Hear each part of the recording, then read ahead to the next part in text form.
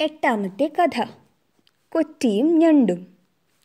ഒരു കാട്ടുപ്രദേശത്ത് ധാരാളം ജലജീവികൾ പാർക്കുന്ന വലിയൊരു കുളമുണ്ടായിരുന്നു. അവിടെ ഒരു കൊറ്റി വാർദ്ധക്യം കാരണം അവശനായി മത്സ്യങ്ങളെ പിടിച്ചു തിന്നാൻ അശക്തനായി തീർന്നു. അവൻ വിശന്ന് വലഞ്ഞ് കരഞ്ഞു തുടങ്ങി. മുത്തുമണികൾ പോലെയുള്ള കണ്ണീർ തുള്ളികളാൽ കുളക്കര നനച്ചുകൊണ്ട് അവൻ അങ്ങനെ ഇരിക്കുമ്പോൾ ഒരു ഞണ്ടവൻ്റെ ദുഃഖം കണ്ട അനുതാപത്തോടു കൂടി ചോദിച്ചു, "അമ്മാമ്മ, അങ്ങ് എന്താണ് ഒന്നും കഴിക്കാതെ കരഞ്ഞും നെടുവീർപ്പിട്ടും ഇരിക്കുന്നത്?" കൊച്ചു മറുപടി പറഞ്ഞു, "ഉണ്ണി, നീ പറഞ്ഞതു ശരിയാണ്. വൈരാഗ്യം വന്നു ഭവിക്കയാൽ ഞാൻ ഒന്നും കഴിക്കാതെ മരിക്കുക എന്ന വ്രതം അനുഷ്ഠിക്കുകയാണ്. അതാണ് അടുത്തു വരുന്ന മത്സ്യങ്ങളെ പോലും പിടിച്ചു തിന്നാത്തത്." ഞണ്ടത് കേട്ട് സാത്ഭുതം ചോദിച്ചു, "എന്താണ് അമ്മാമ്മ അങ്ങയുടെ വൈരാഗ്യത്തിന് കാരണം?" കൊറ്റിയൊരു നെടുവീർപ്പിട്ടു. "ഉണ്ണി, ഞാൻ ഈ കുളക്കരയിൽ തന്നെയാണ് ജനിച്ചു വളർന്നത്. ഇനി 12 കൊല്ലത്തേക്ക് മഴയുണ്ടാവുകയില്ലെന്ന് കേട്ടപ്പോൾ എനിക്ക് ദുഃഖം സഹിക്ക വയ്യാതെയായതാണ്." ഞണ്ടിന് ഉത്കണ്ഠയായി. "12 കൊല്ലത്തേക്ക് മഴയുണ്ടാവുകയില്ലെന്ന് ആരാണ് അങ്ങയോട് പറഞ്ഞത്?" കൊറ്റി പറഞ്ഞു, "എൻ്റെ സ്നേഹിതനായ ഒരു ജ്യോത്സ്യനുണ്ട്, അദ്ദേഹമാണ് പറഞ്ഞത്. ഗ്രഹനില അങ്ങനെയാണത്രേ. ഇപ്പോൾ തന്നെ ഈ കുളത്തിൽ അധികം വെള്ളമില്ല. മഴ പെയ്തില്ലെങ്കിൽ ഇപ്പോഴുള്ള വെള്ളം കൂടി വേഗം വറ്റും. വെള്ളം വറ്റിയാൽ എൻ്റെ ഒപ്പം കളിച്ചു വളർന്ന ജലജീവികളൊക്കെ നശിക്കുകയില്ലേ? എനിക്ക് അവരെ വേർപിരിയുന്ന കാര്യം ആലോചിക്കാൻ തന്നെ വയ്യ. അതുകൊണ്ടാണ് ഞാൻ പ്രായോപവേശ വ്രതമെടുത്ത് മരിക്കാൻ ഉദ്ദേശിക്കുന്നത്. ചെറിയ കുളങ്ങളിൽ നിന്ന് ജലജീവികളെ ബന്ധുക്കൾ വലിയ കുളങ്ങളിലേക്ക് കൊണ്ടുപോകുന്നുണ്ട്. മുതല, നീരാന മുതലായവർ തനിയെ പോവുകയും ചെയ്യുന്നു. ഈ കുളത്തിലെ ജലജീവികൾ ഇതൊന്നും അറിയാതെയും ആലോചനയൊന്നുമില്ലാതെയും ഇരിക്കുന്നു. അതാണ് എനിക്ക് അധികം സങ്കടം." ഞണ്ട് ഇത് കേട്ട് മറ്റുള്ള ജലജീവികളോടൊക്കെ ഈ വർത്തമാനം പറഞ്ഞു. എല്ലാ ജീവികളും അതറിഞ്ഞ് ഭയപ്പെട്ടു. മത്സ്യങ്ങളും ആമകളും എല്ലാവരും കൂടി കൊറ്റിയുടെ അടുത്ത് ചെന്ന് ചോദിച്ചു, "അമ്മാമ്മ, ഞങ്ങൾക്ക് രക്ഷപ്പെടാൻ വല്ല വഴിയുമുണ്ടോ?" കൊറ്റി ആലോചന നടിച്ചു പറഞ്ഞു, "ഇവിടെ നിന്ന് അധികം ദൂരത്തല്ലാതെ താമരപ്പൂക്കൾ നിറഞ്ഞ വലിയൊരു കുളമുണ്ട്.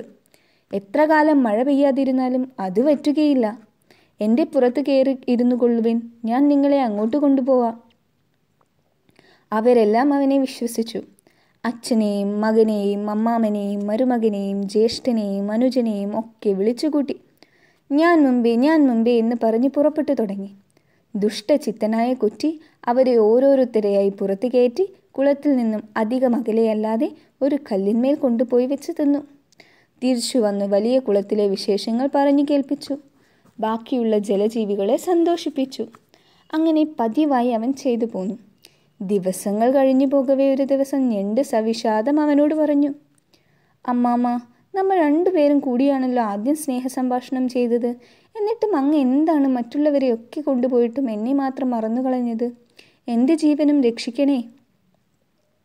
ഇത് കേട്ടപ്പോൾ ദുഷ്ടനായ കൊറ്റി ആലോചിച്ചു, "മത്സ്യം തിന്ന് എനിക്ക് മടുത്തു. ഇപ്പോൾ ഞണ്ടിറച്ചി കിട്ടുകയാണെങ്കിൽ അതൊരു രസം തന്നെ." ഇങ്ങനെ വിചാരിച്ചവൻ ഞണ്ടിനെ പുറത്ത് കയറ്റി കൊലക്കല്ലിൻ്റെ അടുത്തേക്ക് പറന്നു. ഞണ്ട് ദൂരത്ത് നിന്ന് തന്നെ കൊലക്കല്ലിന്മേൽ മല പോലെ എല്ലിൻകൂട്ടം കിടക്കുന്നത് കണ്ടു. ഇത് മത്സ്യങ്ങളുടെ എല്ലുകളാണെന്ന് അവന് മനസ്സിലായി. പക്ഷേ അവൻ ഒന്നും അറിയാത്ത ഭാവത്തിൽ ചോദിച്ചു, "അമ്മാമ്മ, ഈ വലിയ കുളത്തിലേക്ക് ഇനി എത്ര ദൂരമുണ്ട്? എന്നെ ചുമന്നിട്ട് അങ്ങേക്ക് വയ്യാതെയായിരിക്കുന്നുവല്ലോ." ഞണ്ട് എത്ര മന്ദബുദ്ധിയാണെന്നോർത്ത് ചിരിച്ചുകൊണ്ട് കൊറ്റി പറഞ്ഞു, "എടോ ഞണ്ടേ, എവിടെ വലിയ കുളം? വലിയ കുളവും മറ്റുമില്ല. എൻ്റെ വയറു കഴിയാനുള്ള യാത്രയാണിത്. നീ ഇഷ്ടദൈവത്തെ ഓർത്തോ, ഞാൻ നിന്നെ ഈ കല്ലിന്മേൽ വെച്ച് തിന്നാൻ പോവുകയാണ്." അവൻ ഇത് പറഞ്ഞു ഉടൻ ഞണ്ട് വെള്ളത്താമര വളയം പോലെ മൃദുലമായ അവൻ്റെ കഴുത്തിൽ പിടിച്ചിറുക്കി. അവൻ ചാവുകയും ചെയ്തു. അതിനുശേഷം ഞണ്ട് കൊറ്റിയുടെ കഴുത്തും കൊണ്ട് പതുക്കെ പതുക്കെ നടന്ന് കുളത്തിൽ തിരിച്ചെത്തി. അപ്പോൾ എല്ലാ ജലജീവികളും ഓടി വന്ന് ചോദിച്ചു, "എടോ ഞണ്ടേ, നീ എന്തേ മടങ്ങി വന്നത്? അമ്മാമൻ എന്തേ വരാഞ്ഞത്? ഞങ്ങളൊക്കെ പോവാൻ ഒരുങ്ങി നിൽക്കുകയാണല്ലോ." ഞണ്ടിത് കേട്ടൊന്ന് ചിരിച്ചു പറഞ്ഞു, "വിഡ്ഢികളെ, നിങ്ങളെല്ലാവരും ആ കള്ളൻ്റെ നുണ കേട്ട് വിശ്വസിച്ചുവല്ലോ. അവൻ ഇവിടെ നിന്ന് കൊണ്ടുപോയവരൊക്കെ ഏറെ ദൂരത്തല്ലാതെ ഒരു കല്ലിന്മേൽ കൊണ്ടുപോയി വെച്ച് തിന്നുകയാണ് ചെയ്തത്. ഞാൻ എൻ്റെ ആയുസ്സിൻ്റെ വലുപ്പം കൊണ്ട് ആ വിശ്വാസവഞ്ചകൻ്റെ സൂത്രം മനസ്സിലാക്കി അവനെ ഇറുക്കി കൊന്നുകളഞ്ഞു. അവൻ്റെ കഴുത്തിത ഞാൻ കൊണ്ടുവന്നിരിക്കുന്നു." ഇനി പരിഭ്രമിക്കുകയൊന്നും വേണ്ട. ജലജീവികൾക്കെല്ലാം ഇന്നു മുതൽ ക്ഷേമമുണ്ടാവും. അതുകൊണ്ടാണ് ഞാൻ പറയുന്നത്, കുറുക്കൻ തുടർന്നു, നിസ്സാരനാണെങ്കിലും ഉപായമറിയുന്നവനെ ശൂരനു പോലും കൊല്ലാൻ പറ്റില്ലെന്ന്. കാക്ക ചോദിച്ചു, സുഹൃത്തെ, പറയൂ, എങ്ങനെയാണ് ഈ ദുഷ്ടസർപ്പത്തെ കൊല്ലുക? കുറുക്കൻ പറഞ്ഞു കൊടുത്തു, നീ വല്ല നഗരത്തിലേക്കും ചെല്ല്. അവിടെ ചെന്ന് ധനവാനായ വല്ല രാജാവിൻ്റെയോ മന്ത്രിയുടെയോ സ്വർണ്ണമാല കൊത്തിയെടുത്തു കൊണ്ടുവന്ന് പാമ്പിൻ്റെ മാളത്തിലിട്.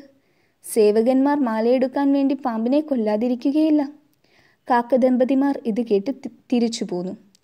പിന്നീട് ഒരു ദിവസം കാക്കപ്പെണ്ണ് യദൃച്ഛയാ ഒരു കുളക്കരയിൽ ചെന്നപ്പോൾ ഒരു രാജാവിൻ്റെ അന്തപുരത്തിലെ സ്ത്രീകൾ കുളത്തിൽ കുളിക്കുന്നത് കാണാനിടയായി. അവർ കരയിൽ പലതരം വിലപിടിപ്പുള്ള വസ്ത്രങ്ങളും സ്വർണ്ണമാലകളും മുത്തുമാലകളും അഴിച്ചു വെച്ചിരുന്നു. കാക്കപ്പെണ്ണ് അക്കൂട്ടത്തിൽ നിന്നൊരു പൊന്മാലയെടുത്ത് സ്വന്തം മരപ്പത്തിന് നേർക്ക് പതുക്കെ പതുക്കെ പറന്നു തുടങ്ങി. അത് കണ്ട് രാജഭൃത്യന്മാർ വടിയും കുന്തവും മറ്റുമായി കാക്കയുടെ പിന്നാലെ ഓടി വന്നു. കാക്ക മാല കൊണ്ടുപോയി പാമ്പിൻ്റെ മാളത്തിലിട്ട് ദൂരെ പോയി നോക്കി നിന്നു. രാജഭൃത്യന്മാർ മാളത്തിലേക്ക് നോക്കിയപ്പോഴുണ്ട് വലിയൊരു കൃഷ്ണസർപ്പം പടവും വിരുത്തി നിൽക്കുന്നു.